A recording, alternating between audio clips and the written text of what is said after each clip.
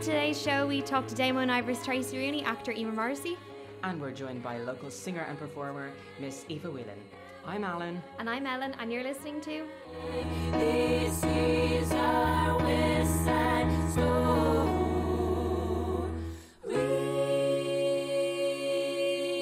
On Westside Story, we hope to shine a spotlight on Lucan's local talent. So each episode will have a new performer in the studio to chat all things entertainment and to play you some of their wonderful work. So this week we managed to catch up with local singer and performer Miss Aoife Whelan and decided to chat with her about why she loves to perform so much. So when did you start singing?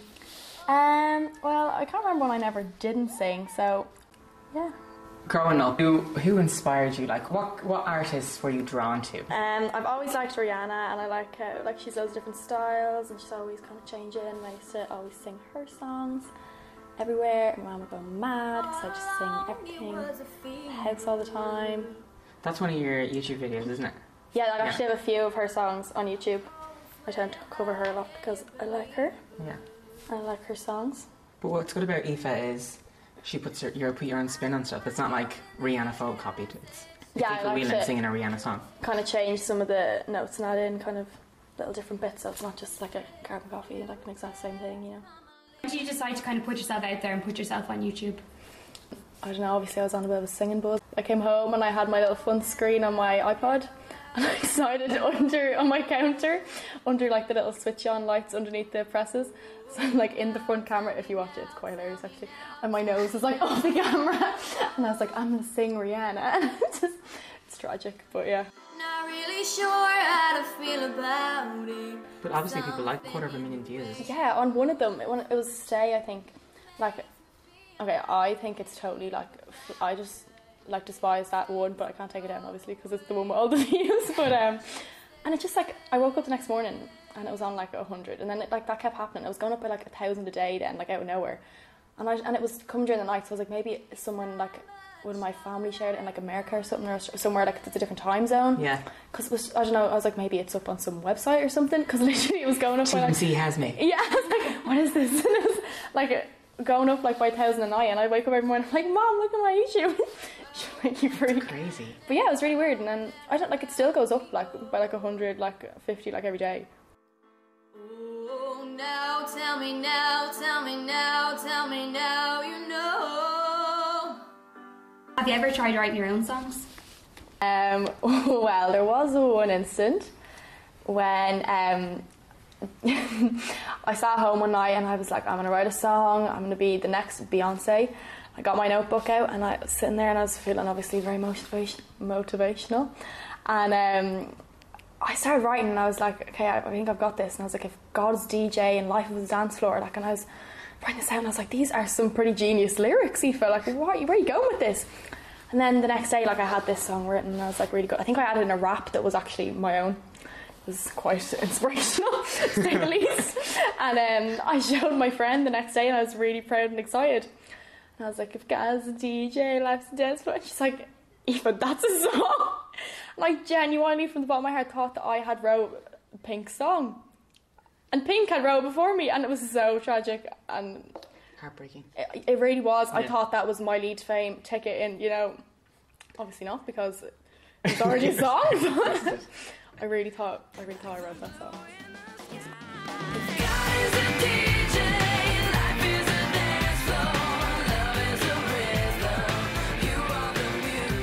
And what about the rap? Do you think you'd ever try rapping? No, that was quite a quick... we tried it and then it never did really work, I think. But no, it was tragic. Like. I don't know how. So do you hope to pursue singing then after you finish school? I would like to keep it up. I don't know about as like a career, but I would definitely like to have it on the side. And do you know what kind of course you want to do? Or? Yeah, I'd like to do medicine in UCD. I was looking at you there, or Trinity maybe. Yeah, medicine is it's so far away from like the I know. thing. Like how did you find that you were interested in medicine? I don't know, because I was in college for the year in the college of dance, like, and we did singing, and I had my heart set on like not going back to school, going into like the performing arts and everything. And my mum was like, that's just not happening. Like, you need to go back to school, get your leaving cert, and then you can go and do what you want. When we started actually learning about like anatomy and all the biology stuff, I actually really enjoyed it. And actually okayed it, so I was like, maybe I'll just cut people open for a living, you know? Yeah, but that Emily Sandy did the same thing, you know that? Really? She was like 2 years into her medical degree, and Actually, I think I did hear that story. yeah, and she got discovered, and then she was like, okay, So maybe like if I'm that could happen to cutting you. like Simon Cowell open or something, I'll just... Simon can have a record deal. You were involved in a production in the Helix in October 2014. Yeah, so I played Regina, who is pretty much Regina from Mean Girls, and she's a bit of a snotty, mean, selfish character.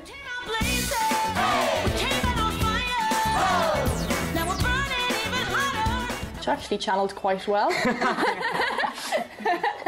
Yeah, living in a house with a younger sister. Wasn't too hard to cope with that role. Yeah, that was really fun. And there was lots of like singing and dancing in it and acting, so I got to do all three.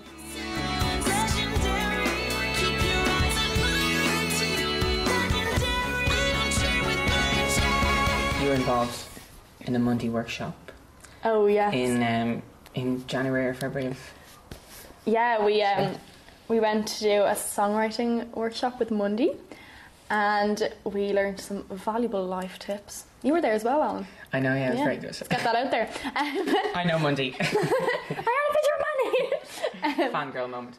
Yeah, so he played us a few songs and gave us a few of his kind of tips and what he does when he's writing songs, and very motivational for that day. And then I was like, I'm going to go write some songs, and then the next day it just kind of somehow faded. Yeah. Where can our listeners find you? Aoife_Whelan on Instagram at Goldilocks321, and on YouTube I think it's Aoife Dance XX. So Aoife, thank you very much for joining us. Thanks so much for joining us, Thanks Aoife. for having me. Come back to us when you're famous or when you're I will do. an award-winning doctor or something. Thank you. I was a liar, I gave into the fire.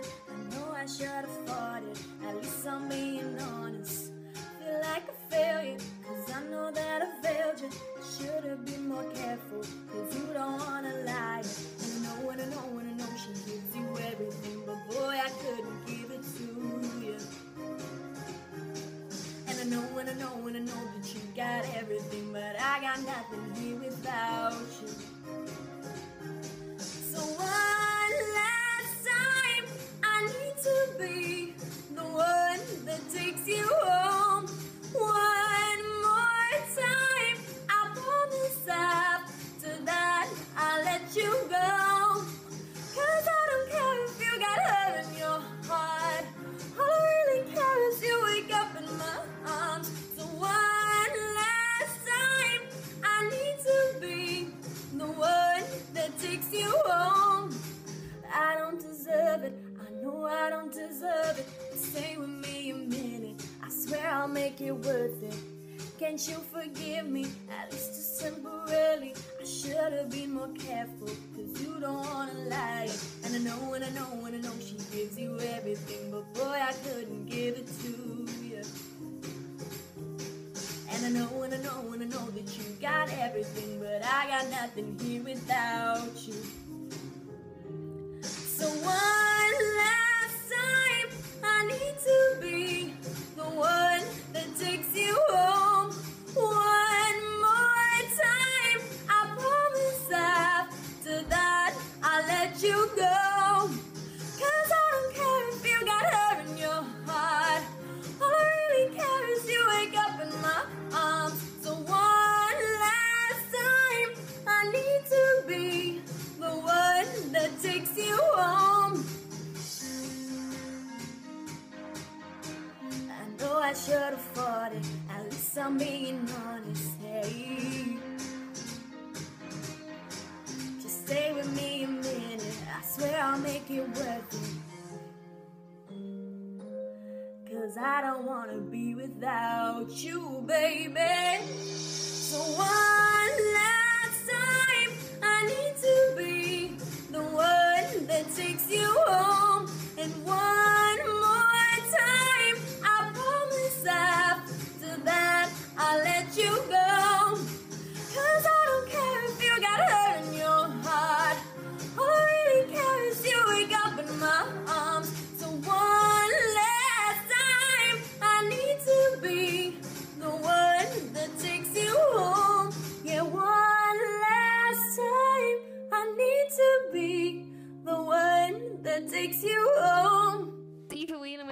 version of One Last Time by Ariana Grande. Lovely to have Aoife in the studio, especially our first guest on the show, and hopefully we'll have many more people like her throughout the course of the series. You're listening to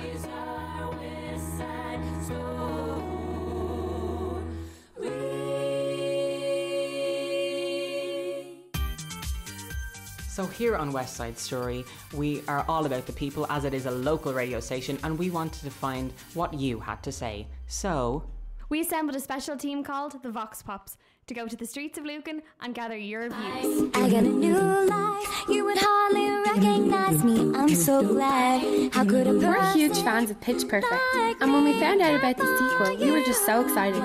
So we've decided to ask the people of Lucan if they could see a sequel to any movie, what would it be?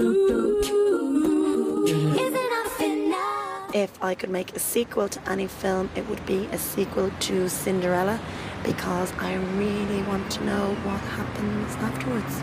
That's difficult. Yeah. You better wipe that off. I think I would make a sequel of Four Weddings and a Funeral, because I'd like to see how that worked out. Would love to do Dirty Dancing. I would be amazing. In a sequel, or would you be in it? You would. Yes. Mamma Mia. Saving Private Ryan. Fast and Furious. The Dirty Dancing, sprawling Dirty Dancing. Oh, sprawling Patrick Swayze, Hachta Shemara Vanish, Sonny Villain Toddy and a fish in. So that's all for today from the Vox Pops. Back to you at the studio. Yeah,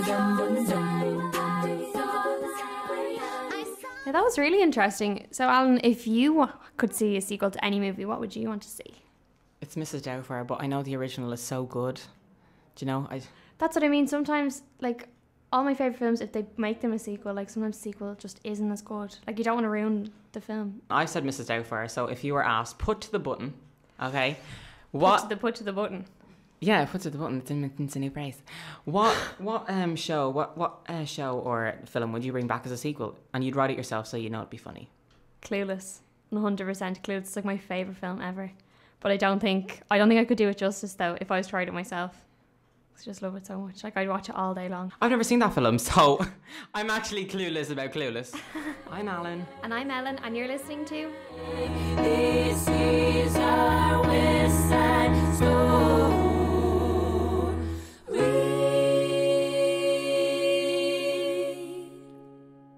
Okay, and next up we have Leah, Josh and Mia, who are going to talk to local actress Eimear Morrissey. And over to you, Leah. Our next guest is Eimear Morrissey. Eimear is an actor and producer. Her most famous roles are Tracey from RTE's Damo and Ivor and Emily Mahon in Fair City. She was nominated for Best Actress at the Dublin International Short Film and Music Festival, and she is also a voiceover artist. Would you look who it is? All right, Tracey. Oh. I have a great plan. What was it? You, going on the Henry Vile show. What? He sorts out everyone's problems. Do you know my cousin Natalie? No, not skinny Natalie now, the fat one.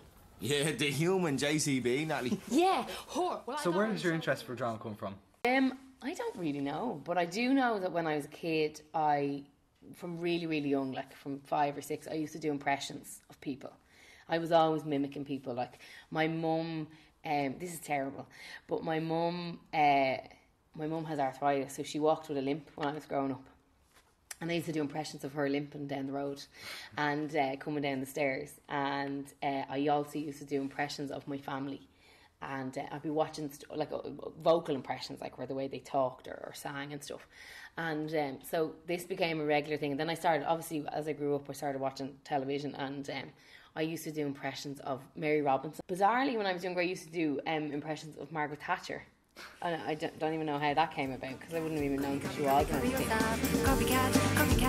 So my family used to ask me to do your impression of whatever. So I used to do that. And then when I was really young then as well, my cousins, I've cousins who are the same age as me, and we used to perform shows every Christmas on Stevens's Day in our aunt's house. And we'd sing and dance, and I'm not really a very good dancer at all, but so we used to do all that kind of stuff. So it was a mix of, I don't know, growing up and just being mad, I think, made me want to be an actor. Who inspired you to become an actress, producer, teacher? I don't know, to be fair. I was always interested in theatre, and every Christmas we used to go to the Gaiety pantomime, myself, my mum, my dad. I'm an only child. Everything about it is appealing. And we used to get the same seats in the dress circle.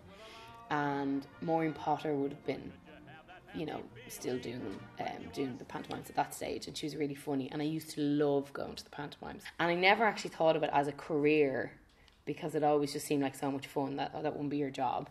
And it wasn't until I did a production. I got involved in amateur theatre in my early teens and right through to my late teens, and I did a production of Doghouse by Gina Moxley, who's an Irish writer. And I did it in Drioch at the time, which is a theatre in Blanchardstown. And she came opening night to see it. She was a writer and she came to see the show. It was directed by Jim Colton.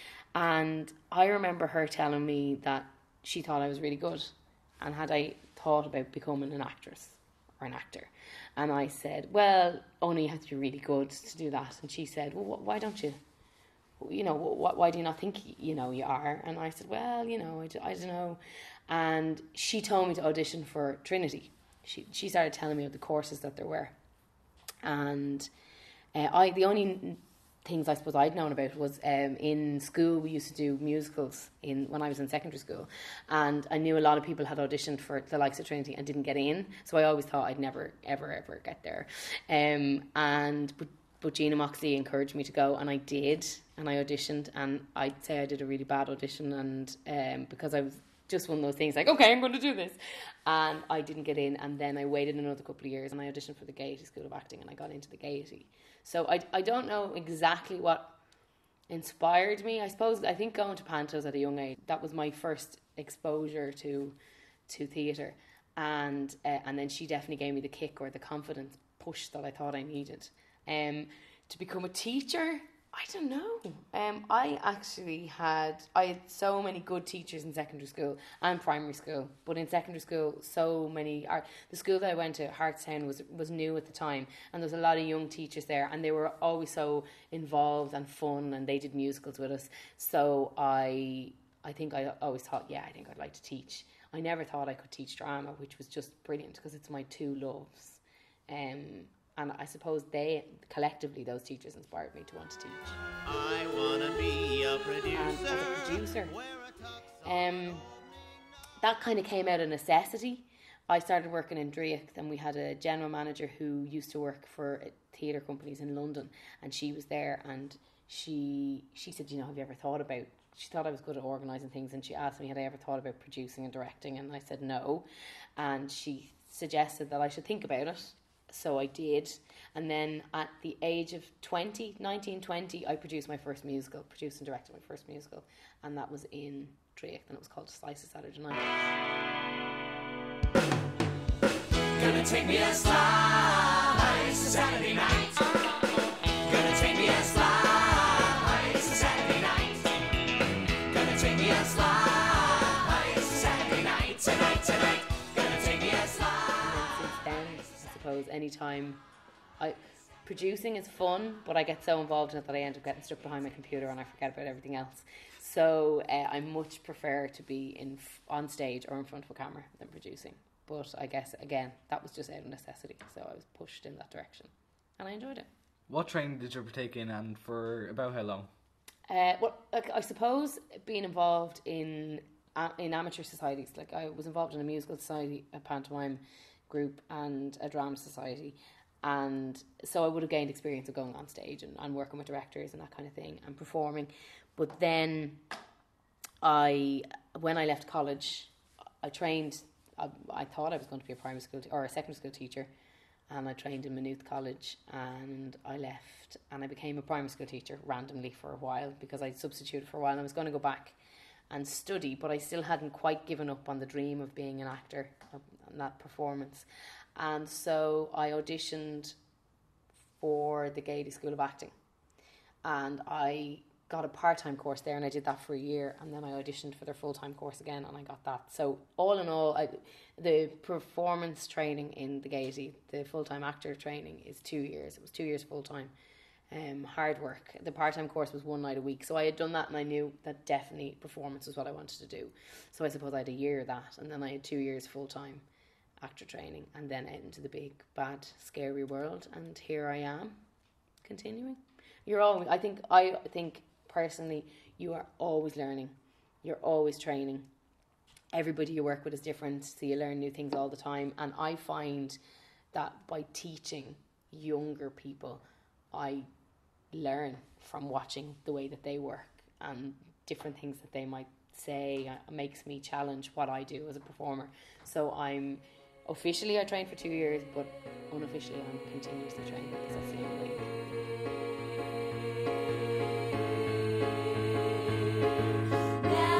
And you can catch the second part of that very interesting interview with actress Eimear Morrissey in episode 2 of Westside Story. This is our Westside Story.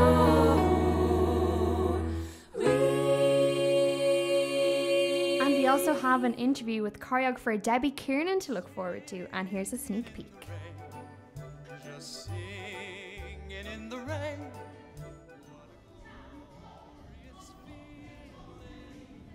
What are you looking for from the dancers tomorrow?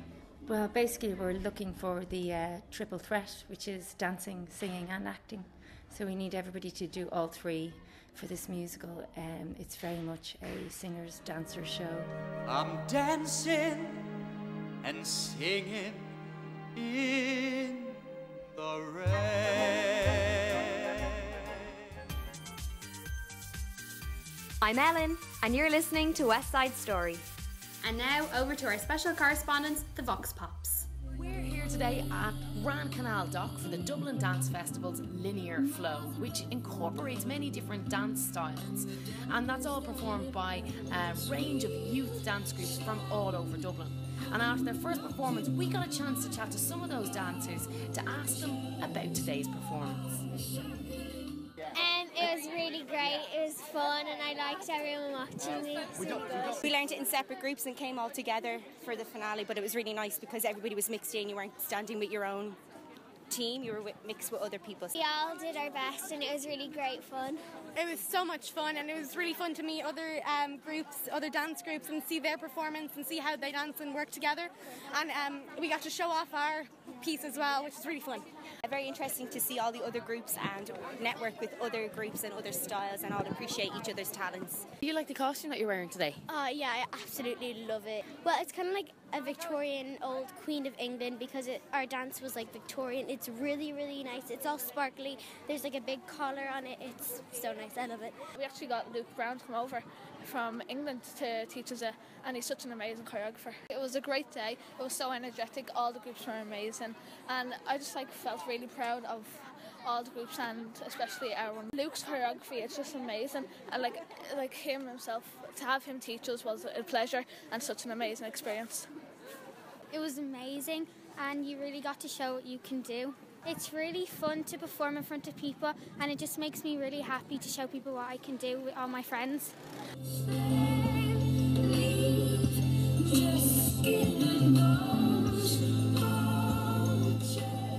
That's it from the Vox Pops. Back to you in the studio. You're listening to Westside Story. Now it's Lean On by Major Lazer, Feet Mo and DJ Snake.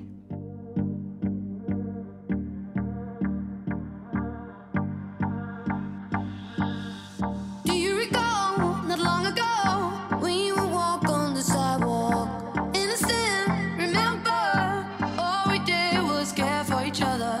But the night was warm, we were bold and young. All around, the wind blows, we would only hold on to let go. What is fire gun with me